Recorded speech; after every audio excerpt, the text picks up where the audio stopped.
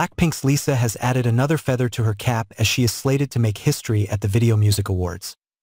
According to Okpop, Lisa, born Lalisa Manobal, is tapped to perform at the awards ceremony of one of the top music awards in the US.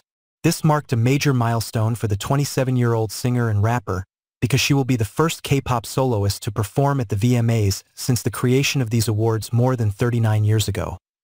Since the MTV VMAs made this announcement on the internet, fans, especially Blink, are over the moon and flooded the social media with commendable comments and utmost support in addition to her new achievement. Fans were quick to emphasize that Lisa was also the first K-pop soloist to win a VMA. She was also the first K-pop soloist to win an award at the ceremony. One fan raved. She is also the most nominated K-pop act this year and the first K-pop soloist to win a VMA. Another added. Notably, the LLOUD founder has bagged 4 nominations at the 2024 MTV Video Music Awards thanks to her recent hit Rockstar. The nominations include Best K-pop, Best Choreography, Best Art Direction, and Best Editing.